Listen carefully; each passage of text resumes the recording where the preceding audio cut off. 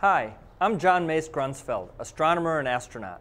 Last May, my crew members and I blasted into space to upgrade the Hubble Space Telescope.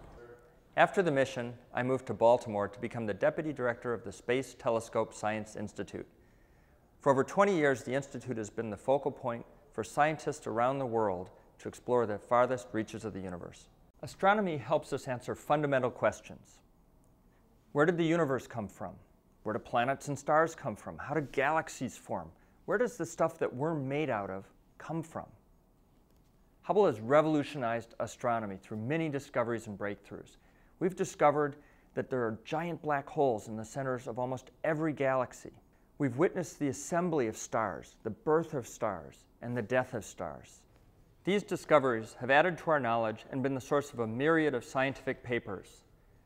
They've helped reinvigorate the public about the wonders of the universe. That's why I'm adding my voice in support of the Google Fiber initiative in Baltimore. Imagine Baltimore students using Hubble's image archive to bring the universe into their classrooms, or being able to fly through a three-dimensional model of the cosmos. This and much more will be possible when Google Fiber comes to Baltimore. But the possibilities don't stop here. In the near future, NASA will be launching the James Webb Space Telescope, and our institute will be the research hub for this successor to Hubble. Google Fiber will allow us to bring Baltimore on this exciting journey of exploration.